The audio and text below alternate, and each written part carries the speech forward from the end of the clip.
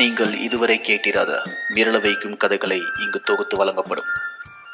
இவை உண்மை சம்பவங்களா இல்லை வெறும் கட்டுக்கதைகளா என்பதை நீங்களே முடிவு செய்து கொள்ளுங்கள். இது இதயம் பலவீனமானவர்களுக்கும் 18 வயதிற்கு கீழ் உள்ளவர்களுக்கும் உகந்த ஒளிவரிசை அல்ல. கேட்போர் கூட்டத்திற்கு திகில் வலையொலியின் வணக்கங்கள். இது chiselers நிறுவனத்தின் தயாரிப்பு.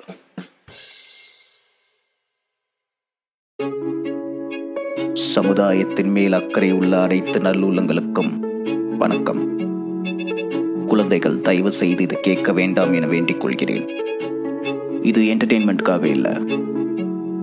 நம்ம மத்தியில மனுஷ ரூபத்துல வாழ்ற சில மிருகங்களுக்கு பாடம் கத்து கொடுத்தாகணும். நாம சிவிலைஸ்ட் ஆகி 5000 வருஷம் ஆகுது. இத்தனை வருஷத்துல சமுதாயத்துல எப்படி வாழணும்னு பல சட்டத்திட்டங்கள் கொண்டு வந்திருக்கோம். பல நாடுகள்ல வெவ்வேறு சட்டத்திட்டங்கள் இருந்தாலும் எல்லாத்தோடைய நோக்கம் ஒண்ணுதான். சொல்லாலையும் செயலாலையும் யாருக்கும் தீங்கு விளைவிக்க கூடாது. நாம செய்யற எல்லா குற்றங்களுக்கும் பலவிதமான தண்டனைகள் உண்டு. ஆனாலும் இன்னைக்கும் தப்பு நடந்துகிட்டு தான் இருக்கு. ஏன்? மாட்டிக்கிட்டா தண்டனை அனுபவிக்கணுங்கிற பயம் இல்லாம போனதாலையா? இல்ல, மாட்டிக்கிட்டாலும் தப்பிக்கிறதுக்கான வாய்ப்புகள் இருக்குங்கிற தைரியத்தினால. மனிதாபிமானம் பார்க்கிறவங்க இருக்கிற வரைக்கும் சட்டங்கள் கடுமையாகாது. இங்க உட்கார்ந்திருக்கானே கிருஷ்ணா, இவன மாதிரியான அரக்கர்கள் அவங்களோட சுய இன்பத்துக்காக நம்மளோட மனிதாபிமானத்தை யூஸ் பண்ணிக்கிட்டே தான் இருப்பாங்க. போலீஸ் இவனை 2 வருஷமா தேடிட்டு இருக்காங்க. இவன் ஒரு வாய் பேச முடியாத 16 வயசு ஊம பொண்ணை ரேப் பண்ணி கொண்டு இருக்கான். அவ பேர் ஆஞ்சலா. போலீஸ் இவனை பிடிக்கிறதுக்கு முன்னாடி நான் பிடிச்சிட்டேன். ஆனா இவனை போலீஸ் கிட்ட ஹேண்ட் ஓவர் பண்ண போறதில்ல. ஹேண்ட் ஓவர் பண்ணா என்ன ஆகும்னு எனக்கு ஏற்கனவே தெரியும். இறந்து போன பொண்ணோட உடம்பை இவன் எரிச்சு அந்த சாம்பலை கோவில் விபூதியோட கலந்துட்டான். DNA டெஸ்ட் பண்ண முடியாது. கண்ணால பார்த்த சாட்சி இல்ல. இவனுக்கும் அந்த பொண்ணுக்கும் எந்த ஒரு முன்பகையோ சம்பந்தமும் இல்ல. அதனால ப்ரூவ் பண்ண முடியாது. இன்னும் பல வருஷத்துக்கு இவன் பேரு சஸ்பெக்ட் லிஸ்ட்ல விழுந்து கிடக்கும். அவ்வளவுதான். இவன் வாயை திறந்து தான் செஞ்ச குற்றத்தை ஒத்துக்கிற வரைக்கும் சட்டத்தால ஒன்றும் பண்ண முடியாது.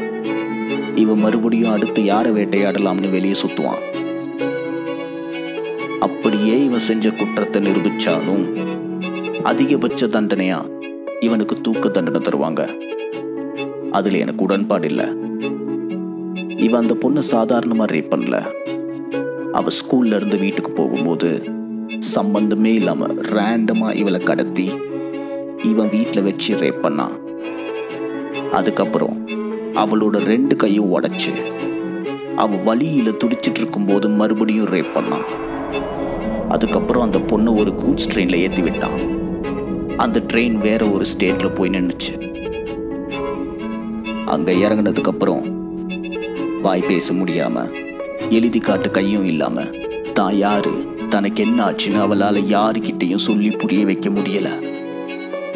அப்படியே அவ முயற்சி பண்ணாலும் நின்னு கவனிக்க யாருக்கும் நேரம் இல்ல. அதுல சில கருணை உள்ளம் படைச்சவங்க 5 ரூபாய் 10 ரூபான்னு பிச்சை போட்டாங்க. 9 வருஷமா தவம் இருந்து பெத்த புள்ள. இந்த பொண்ணோட அப்பா அம்மா இவளை ராணி மாதிரி வச்சிருந்தாங்க. ஒத்த புள்ள.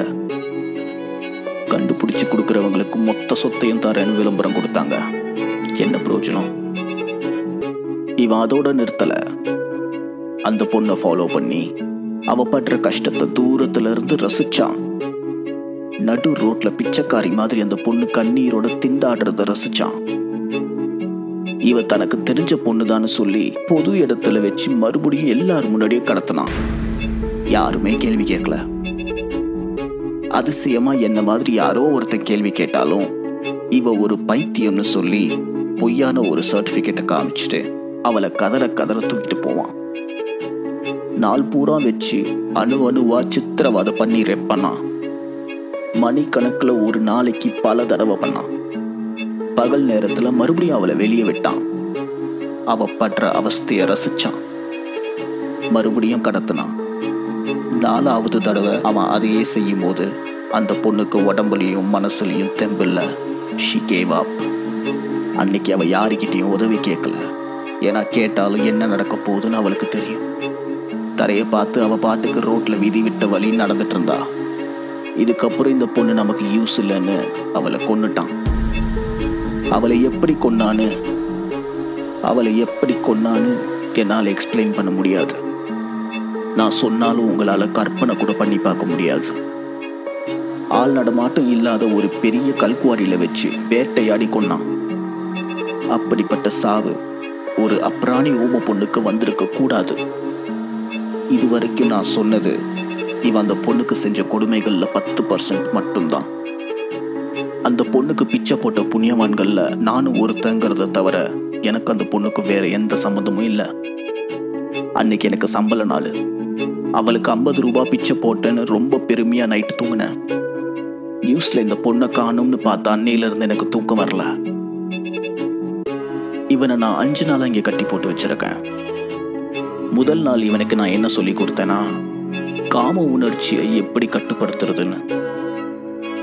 எலுமிச்சம்பழத்துல மிளகாய் பொடிய தொட்டு அது அவனுடைய ஆண்குறிய செயல்பட வச்சு நுனியில புளிஞ்சு தடவன.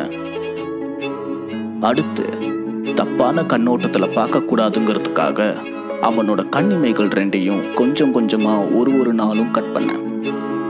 அதுக்கடுத்து தொட்டு அனுபவிக்க கூடாதுங்கிறதுக்காக விரல்கள் ஒவ்வொன்றையும் கொஞ்சம் கொஞ்சமா துண்டு துண்டா வெட்டின. பிளட் லாஸ் ஆகி செத்துறக்கூடாதுல்ல, அதனால வெட்டின இடத்த வெல்டிங் கண்ணை வச்சு பர்ன் பண்ண. அப்புறம் செங்கலை வச்சு தோல் உரியிற வரைக்கும் உடம்பு ஃபுல்லா தேய்ச்சேன். அவனை உயிரோட வச்சிருக்கிறதுக்கு எவ்வளவு சாப்பாடு தேவையோ அவ்வளவு மட்டும்தான் கொடுத்தேன். தண்ணியும் டீஸ்பூன்ல தேவையான அளவு மட்டும்தான். 1க்கு 2க்கு எல்லாமே பெட்லயே போய் இப்போ புழு வந்துருச்சு. அதை கிளீன் எல்லாம் பண்ண போறதில்ல.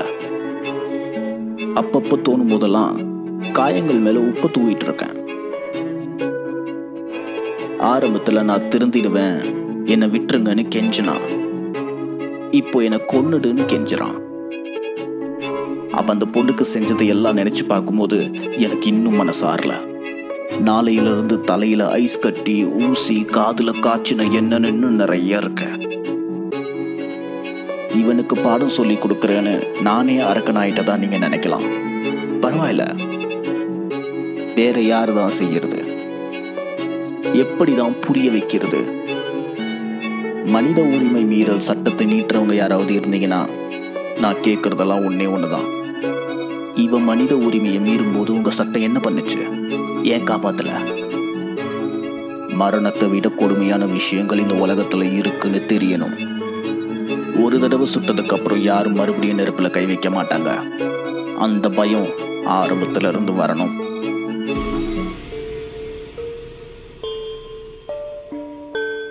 Hello everybody, I'm Krishnan. எல்லாரும் எப்படி இருக்கீங்க?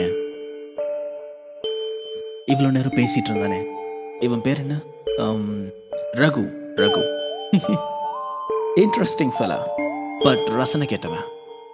நான் எப்படி அந்த பொண்ணு கொன்னேன், ஏன் கொன்னேன், எதுவுமே உங்களுக்கு சொல்லலை. பாவம் இல்லை நீங்க. அரைக்குறை இன்ஃபர்மேஷனை வச்சு நீங்க என்ன பண்ணுவீங்க? I'll tell you. But before that, you see, we all have animal instinct in us. தலைமுறையா நம்ம ரத்தத்துல மிருகத்தன்மை ஊறி இருக்கு. வளரும் போது ஃபோர்ஸ்ஃபுல்லா அதை சப்ரஸ் பண்ணி நம்மளை மறக்க வச்சிடறாங்க. ஃபார்ச்சுனேட்லி நான் அதை மறக்கல. I was just having fun with it. நீங்க வீடியோ கேம்ஸ்ல கேரக்டர்ஸை ப்ளே பண்ணும்போது ஜாலியா இருக்குல்ல? அதையே தான் நான் உண்மையான மனுஷங்களை வச்சு பண்றேன். That's all. இந்நேரத்துக்கு உங்க மனசுல என்ன ஒரு கொடுமைக்காரன் பிக்சர் பண்ணிருப்பீங்க. I'm not. Let me ask you a question. நீங்க சிகரெட் பிடிக்கிறீங்களா? அது உங்க ஆர்கன்ஸை கெடுக்கும்னு தெரியும்ல? பாசிவ் ஸ்மோக்கிங்னால இருக்கிறவங்களுக்கும் கேடு தரும்னு தெரியும்ல? ஆனாலும் ஏன்டா பண்ற? நீ ஏன்டி ட்ரிங்க்ஸ் பண்ற? அது கெட்ட மரம், அதுல வர ஃப்ரூட்ஸை சாப்பிடாதன்னு சொன்னா சாப்பிடாமையா இருப்போம்? ட்ரை பண்ணுவோம்ல? அது நல்லா இருந்தா, அது போதை கொடுக்கும் போது அடிக்ட் ஆகிறோம், சூதாடுறோம், ட்ரக்ஸ் அடிக்கிறோம். The list goes on. நாட்டுக்கும் வீட்டுக்கும் கேடு தரும்னு ஆட் போடுவாங்க. ஆனால் அவங்களே அதை விற்க அளவும் பண்ணுவாங்க. Because they give you a choice. உனக்கு நீ நினைச்சதை எல்லாம் செய்யறதுக்கு வாய்ப்பு கிடைக்கிற வரைக்கும் நீயும் நல்லவன் தான். எத்தனை பேர்த்த அடிக்கணும், உதைக்கணும், கொல்லணும்னு நினைச்சிருப்ப. எத்தனை தடவை வேற வேற பொண்ணுங்களையும் இல்லை பசங்களையும் பார்த்து சபலப்பட்டிருப்ப. இந்த மாதிரி இன்னும் எவ்வளோ இருக்கு. ஆனால் உனக்கு வாய்ப்பு இல்லை, அதனால நீ மூடிக்கிட்டு இருக்க. நான் அந்த வாய்ப்பை உருவாக்கிக்கிட்டேன். இதோ இப்போ உருவாக்கிக்கிட்ட மாதிரி. இவன் என்னை நிச்சயமா எவ்வளவு கேட்டாலும் கொல்ல மாட்டான்னு தெரிஞ்சிருச்சு. எனக்கு இவன் கொடுக்குற டார்ச்சர் தாங்க முடியல. உங்ககிட்ட சொல்லாத இன்னும் நிறைய டார்ச்சர் பண்ணான். So I choose to tie. எதுக்கு நான் வலி அனுபவிக்கணும்? while I was rotting in my own filth, ஏதாவது ஒரு வழியில் செத்துடணும்னு ட்ரை பண்ணேன். மூச்சு விடாம தம் பிடிச்சேன். ஏற்கனவே வீக்காக இருந்தேன்னா அது என் லங்ஸை எஃபெக்ட் பண்ணுச்சு. I felt it. திரும்ப திரும்ப செஞ்சேன். And I got lucky. N heart stop ஆயிடுச்சு. ஒரு வழியா நான் செத்துட்டேன். எனக்கே ஒரு பெரிய ட்விஸ்ட் என்னன்னா, ஐம் ஸ்டில் ஹியர். செத்ததுக்கு அப்புறம் பேய் ஆயிடுவாங்கன்ற நம்பிக்கையெல்லாம் எனக்கு இல்லை. பட் இப்போ நானே ஒரு பேய். And I have powers. என்னோட ஃபர்ஸ்ட் ரியாக்ஷன் அவன் மூஞ்சிலேயே குத்தணும்னு தோணுச்சு. It worked. ஒரே குத்துக்கு கீழே விழுந்துட்டான். He did not see that coming. இவன் உடம்புக்குள்ள போக முடியுமான்னு ட்ரை பண்ண. It freaking worked again. அவன் உடம்புக்குள்ள போய் அவன் ஆத்மாவை பார்த்தேன். It was so beautiful, mystical. But இவன் ஒரு பயந்தாங்கோலி. Deep inside he doesn't have it in him. ரொம்ப வீக்கான ஒரு ஆத்மா. And I wanted to crush his soul right away. Not so soon. இவனே இவ்வளவு பண்ணும்போது நான் எவ்வளவு பண்ணணும்? நான் இவனை என்ன பண்ணேன்னு சொல்றதுக்கு முன்னாடி இது வரைக்கும் வேற என்னெல்லாம் பண்ணேன்னு சொல்றேன். ஸோ நீங்க என்னை இன்னும் கொஞ்சம் பெட்டரா புரிஞ்சுக்க முடியும். ரெடி? சோஃபார் 6 பேரை கொலை பண்ணியிருக்கேன். அதுல 2 பேர் ஆம்பளைங்க. அந்த ஊமை பொண்ணு Angela, she was my 4th kill. அவ ஊமைங்கிறதால தான் கொஞ்சம் பாவமா இருந்தது. ஸோ சீக்கிரம் கொன்னுட்டேன். And I genuinely wanted her to escape. தப்பிச்சு போகணும்னு தான் அவளை திரும்ப திரும்ப வெளியே விட்டேன். What to do? She wasn't strong enough or fun enough. நம்ம கூட யாராச்சும் ஃபைட் பண்ணும்போது தான் அவங்கள ஓவர் பவர் பண்ணி ஜெயிக்கிறதுல ஒரு போதை இருக்கு. Let me guess. உங்களில் சில பேர் சின்ன வயசுல ஒரு கொசுவையோ இல்லை எறும்பையோ பிடிச்சி அதோட ரெக்கையை பிச்சு இல்லை காலை உடைச்சு இல்லை ஏதோ ஒரு வகையில் டிசேபிள் பண்ணி அது நெக்ஸ்ட் என்ன பண்ணும்னு அப்சர்வ் பண்ணியிருக்கீங்களா? இல்லையா? It's okay. அதுங்க தப்பிக்க நினைக்கும் போது it's so fun to watch. அதுங்களோட will power and finally அதுங்க எஸ்கேப் ஆயிடுச்சுன்னு நினைக்கும் போது அதுங்களை ஈஸியாக நசுக்கி கொள்ளும் போது அது ஒரு போதை. It makes you feel powerful. நாய் பூனையெல்லாம் ஹண்ட் பண்ணி ஓட விட்டு போர் அடிச்சிடுச்சு. They are so predictable when they are scared. அதனால தான் மனுஷங்களை டார்கெட் பண்ணேன். ஒரு புது எக்ஸைட்மெண்ட். வைஃப் ரொம்ப ட்ரபிள் பண்ணான்னு அவளை சீக்கிரமாக கொண்டுட்டேன். அவளுக்கு என் ரசனை புரியலை. நெக்ஸ்ட் ஒரு ப்ராஸ்டிடியூட்டை ஹையர் பண்ணேன், மேனகா. She was fun. 3 வாரம் செம்ம ஜாலியாக இருந்தேன். உங்களோட ஃபேவரட் மியூசிக்கை கேட்டுக்கிட்டு ரொம்ப பிடிச்ச சாப்பாட்டை சாப்பிடும்போது எப்படி இருக்கும்? செயினில் கட்டி நேக்கடாக தொங்க விட்டு இருக்கும்போது அவளோட பயம், அந்த வேர்வை ஸ்மெல், அவளை கடிக்கும் போது வலியில் கத்துற அந்த மியூசிக், பிளட், வேர்வை, கண்ணீர் எல்லாம் மிக்ஸ் ஆன அந்த டேஸ்ட், அதோட அவளை அப்படியே ரேப் பண்ணும்போது உச்சகட்டம். Dam, I miss her now. அதுக்கப்புறம் ஃபார் அ சேஞ்ச் ஒரு பையன் எப்படி ரியாக்ட் பண்ணுவான்னு யோசிச்சேன். I wanted a better fight. Turns out I'm a bisexual. எனக்கு ஆண் பெண் 2 பேரையும் பிடிச்சிருந்தது. இன்ஃபேக்ட் ஆண்களை இன்னும் கொஞ்சம் எக்ஸ்ட்ரா பிடிச்சது. They were more tough. So yeah, மற்றவங்களுக்கு என்ன ஆயிருக்கும்னு நீங்களே கற்பனை பண்ணிக்கலாம். நான் பேக் டு ரகு. இதுக்கப்புறம் தான் இன்னும் இன்ட்ரெஸ்டிங்காக இருக்க போகுது. நான் அவனுக்கு கொடுத்த ஃபிசிக்கல் டார்ச்சரை கம்பேர் பண்ணும்போது அவன் எனக்கு செஞ்சதெல்லாம் ஒன்றுமே இல்லை. 10 மடங்கு அவனுக்கு திருப்பி கொடுத்தேன். That was nothing actually. என்கிட்ட அடி வாங்கி கீழே விழுந்ததுக்கப்புறம் யார் அடிச்சா எப்படி அடிச்சான்னு தெரியாம கன்ஃபியூஷன்ல சுத்திக்கிட்டு இருந்தான். அவன் பண்ண அதே சித்திரவாதியை அவனை கட்டி போட்டு நானும் பண்ணி அவனை கொல்லணும்னு தோணல. அவனை ஃப்ரீயா விட்டேன். ஏன்னா ஒரு பேயால என்னெல்லாம் செய்ய முடியும்னு ஃபர்ஸ்ட் தெரிஞ்சுக்கணும். நம்ம ஹீரோ ரகுவை வச்சுதான் என்னோட பவர்ஸ் எல்லாம் டெஸ்ட் பண்ண. முதல்ல செஞ்ச விஷயம் அவனோட தூக்கத்தை கெடுக்கிறது. அவன் தூங்க ஆரம்பிச்ச உடனே அவன் கனவுல வந்து பேயாட்டம் ஆடின. பயபுல சரக்கு அடிச்சுட்டு தூக்க மாத்திரையை போட ஆரம்பிச்சிட்டான். நெக்ஸ்ட் அவனுக்கே தெரியாம அவன் உடம்புக்குள்ள போய் அவனுக்கு தெரிஞ்சவங்க எல்லாரையும் அவன் கிட்ட இருந்து தூரமாக்குன. ரொம்ப சிம்பிள். பிரதீப்னு ஒரு ஃப்ரெண்ட். சாருக்கு ஆன்டி வீக்னஸ். அவன் பொண்டாட்டி, ஃபேமிலி, ஃப்ரெண்ட்ஸ்னு எல்லாரும் இருக்கும்போது ரகு உடம்புக்குள்ள போய் அந்த மேட்ரை போட்டு உடைச்சேன். ப்ரூஃபோட. முடிஞ்சது. நெக்ஸ்ட் ரகுவோட வைஃப் அண்ட் 2 பொண்ணுங்க. சார் 2 ரவுண்டு தான் சரக்கு அடிப்பாரு. நான் எக்ஸ்ட்ரா ஒரு 4 ரவுண்டு சேர்த்து அடிக்க வச்சு அவனோட பொண்ணுங்க 2 பேத்துக்கிட்டையும் தப்பா நடந்துக்க வச்சேன். Family close. 3 பேரை விட்டுட்டு போயிட்டாங்க. அப்புறம் அவனோட மேனேஜரும் அவனுக்கு ரொம்ப விசுவாசமான ஒரு அசிஸ்டன்ட். அதே டெக்னிக் பையனுக்கு வேலை போச்சு. With bat contact சர்டிஃபிகேட்டோட. நம்ம சார் அவமானப்பட்டு வாழ்க்கையில தோல்வி அடைஞ்சு அப்புறம் லோன்லி ஆயிட்டாரு. உங்களுக்கு ஒன்று தெரியுமா? மன ரீதியா அனுபவிக்கிற வலியை விட உடல் ரீதியா அனுபவிக்கிற வலி அவ்வளவு கொடுமை இல்லை. மனுஷங்க அதிகமா பயப்படுறது எதுக்கு தெரியுமா? தனிமை, தோல்வி, வறுமை, அவமானம், தீரா நோய், கடைசியில தான் மரணம். பிசிக்கல் டார்ச்சரோட சேர்த்து இது அத்தனையும் ஒன்னொன்னா அவனுக்கு கொடுத்தேன். சும்மா சொல்லக்கூடாது, நல்லா தாக்கு பிடிச்சான்.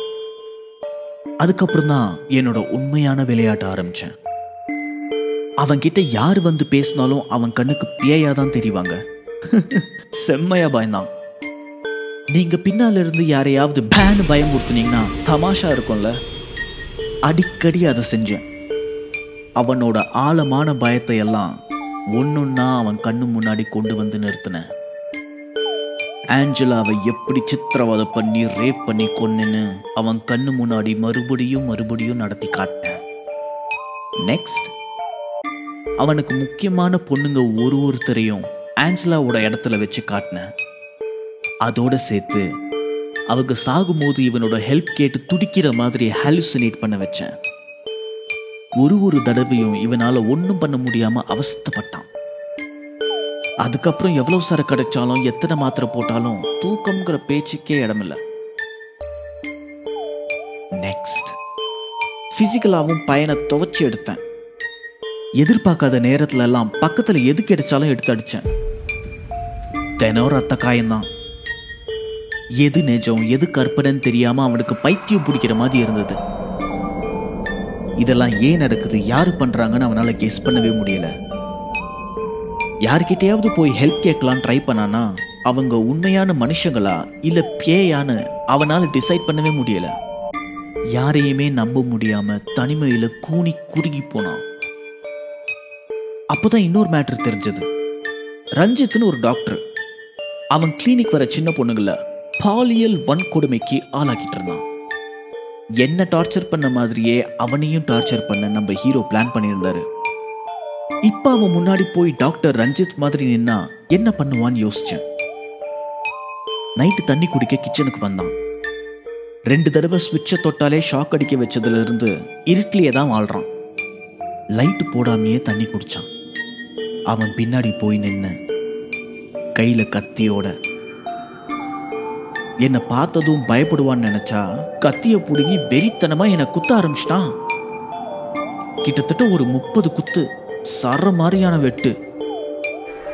அவன் வெறி அடங்கினதுக்கு அப்புறம் லைட்டை போட்டு காட்டினான்.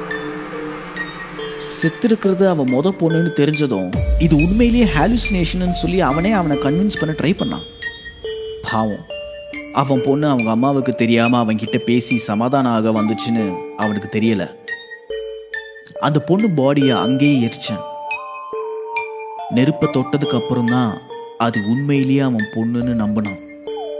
அவன் மூஞ்சியை பார்க்கணுமே, பேய் அரைஞ்ச மாதிரி ஒரு பயம். Finally climax. ரகுவுக்கு பைத்தியமெல்லாம் இல்லை, நல்லா தான் இருக்கான்னு ப்ரூவ் பண்ணி ஜெயிலில் போட்டாங்க.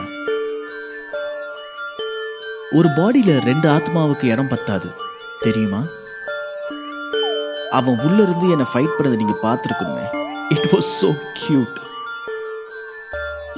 அவன் உடம்புக்குள்ள போய் அவனோட ஆத்மாவை கட்டி பிடிச்சி கொஞ்சம் கொஞ்சமா எரிக்கும் போது உள்ள இருந்து ஒரு வலியை அனுபவிச்சான் பாருங்க. பா, அதை என்னால அப்படியே உணர முடிஞ்சது. உடம்புல இருந்த ஒரு செல்லும் பெயினை தாங்க முடியாம தவிக்கும் போது ஸ்வர்கோங்க.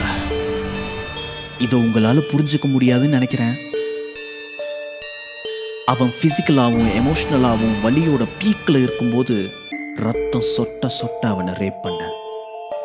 வெளியில இருந்து மட்டும் இல்லை, உள்ள இருந்தும். அவன் பாடி மைண்டு எதுவுமே அவன் கண்ட்ரோல் இல்லாம திணறும் போது இதுக்கு மேல நான் எக்ஸைட் ஆவானான்னு தெரியல. பட் துரதிருஷ்டவசமா அது நீடிக்கல. வேற வழி இல்லாம முழுசா கீழே விழுந்தான். Finally he gave up. இனிமே அவன் போர் அடிச்சிடுவான். ஸோ பிசுக்கு நசுக்கி கொண்டுட்டேன். எனிவே, ரகுவோட இடத்துல நீங்க இருந்தா எப்படி இருக்கும்? முடிஞ்சா ஆரம்பத்துல இருந்து மறுபடியும் கேட்டு பாருங்க. You know what? எதுக்கு தேவையில்லாம கற்பனை பண்ணிக்கிட்டு? அடுத்து நான் உங்ககிட்ட தான் வரப்போறேன். Until next time, signing off, this is your Krishnan. Bye.